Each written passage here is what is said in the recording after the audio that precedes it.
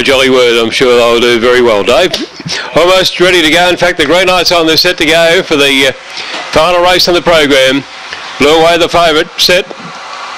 Racing and slow to move out there. Morello on the inside at Harvest Gold away fast. There's Sonny's Taz, went settling down over Zalamo Jack on the inside, followed by Astonadius on the outside. 5 up the lead, followed by Morello. Back on the inside, then Harvest Gold, followed by Blue Away.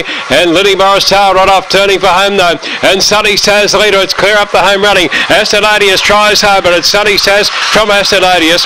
About 5 lengths away, third to be Zalamo Joker. They were followed by Harvest Gold, and then came Blue Away, followed by Morello, and back at the toe Liddy Morris in a run of 23.93.